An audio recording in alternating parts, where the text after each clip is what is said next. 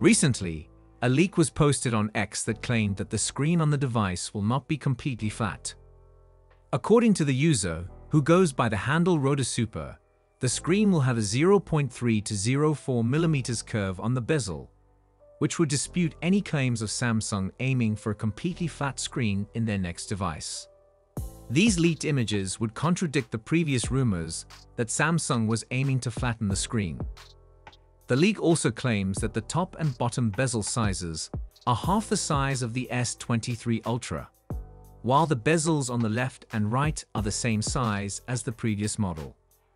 This suggests that Samsung is aiming to reduce the screen curvature on their Ultra model. The screen curve has been an issue for some users on prior models, mainly while using the S Pen. There have been complaints about using the pen on a curved screen, as the pen can slip down the side of the screen while in use. Samsung knows about the issue and may have minimized the curve on the S23 Ultra to try and compensate.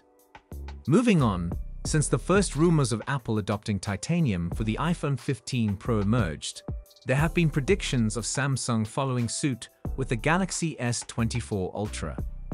According to a new report in the Korean publication The Elec, the frame case will switch from aluminum to titanium when it appears next year, with the metal alloy being processed by a Chinese company called Solomon.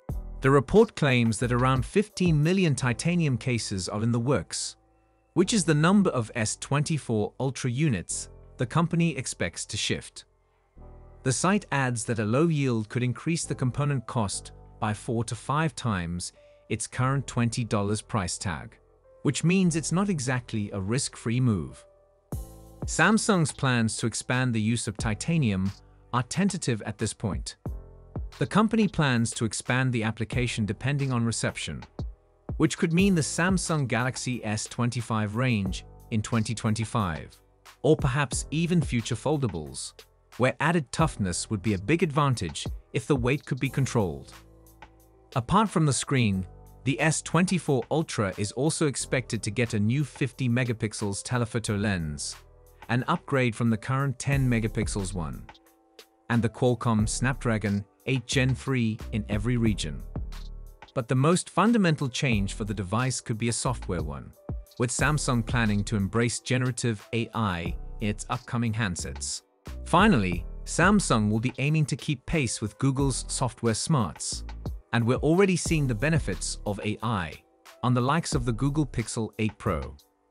So mark your calendars, as Samsung is expected to unveil the Galaxy S24 range at an event in San Francisco on January 17, with a release date of Friday, February 2.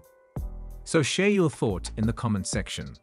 Thank you for watching, and we'll see you in our next video.